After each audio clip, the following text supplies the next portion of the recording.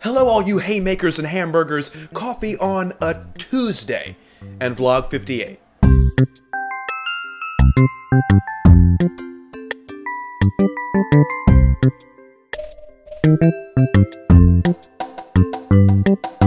With few exceptions, I don't really read much contemporary fiction. It's been that way for a while now. If you take a look at my bookshelf, what you'll find is a collection of almost exclusively classic authors, like Henry James, Proust, Hugo, Camus, Nabokov, Steinbeck, Balzac, and of course, Shakespeare. Now, there's an irony to this because many of these books were assigned to me as part of my secondary school curriculum, but in almost every case, what I read looked more like this than this.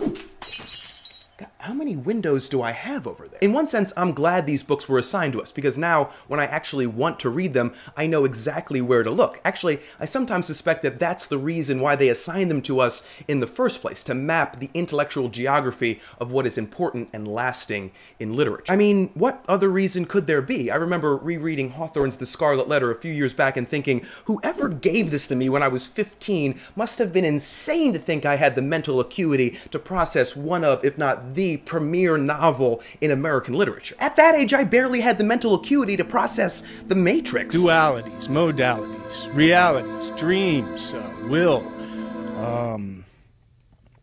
destiny. Now, I use the word classic in a pretty broad sense. For me, it can mean anything from Homer and Shakespeare to Kerouac and Philip K. Dick. Essentially, I'm using as my measure a kind of collective academic agreement about what is great, what is influential, or prescient, or complex. Really, whatever Penguin has made a version of. But perhaps I'm wrong to let Penguin be the arbiter of what is and isn't a classic. Seeking a more precise definition, I've turned to the great T.S. Eliot, who, in his essay, What is a Classic?, contends that there are actually no classics in all of English literature, even such greats as Milton and Shakespeare, to whom there are perhaps no superiors in style and maturity, failed to achieve classical status because the language itself had not yet reached maturity. A common style, writes Eliot, is one which makes us exclaim not, this is a man of genius using the language, but this realizes the genius of the language. We do not say this when reading Shakespeare or Milton because we are always conscious of the greatness of the man and the miracles that he is performing with the language. Indeed, Eliot holds that a universal classic comes at the confluence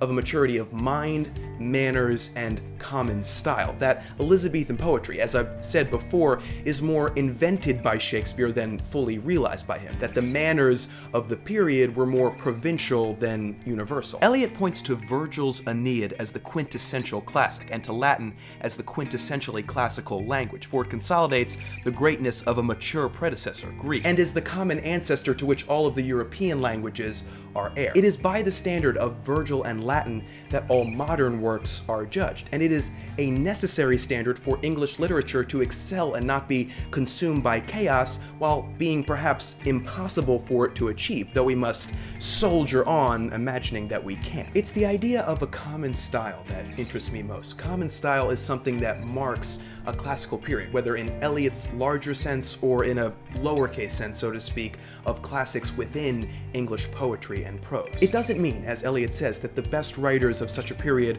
are indistinguishable, but rather that their differences are more subtle and refined, like the shades of taste between superlative wines. And it is also a mark of a classical period that the era before it is branded with eccentricity, as writers stab in the dark towards something not yet universal, and eccentricity too as the classical period passes away and originality becomes more valued than correctness. I don't know what period we find ourselves in today, but eccentricity, a kind of agitated free-for-all, seems to describe it. This, of course, reflects the culture at large. Not that we are devoid of great authors, but rather of great movements, of a common style. And every time I sit down to write, I find it impossible not to aim at classic. Now, maybe this suggests a hubris in me, or maybe the fact that I'm self-conscious about it suggests a deficiency in the period. As a writer and reader in 2013, I engage in no revolt against the current state of English literature. It's too heterogeneous now, even for that. I only wish to navigate that old and shamefully passé river, which from the mountain of Homer passes through all my heroes and me, to I know not where.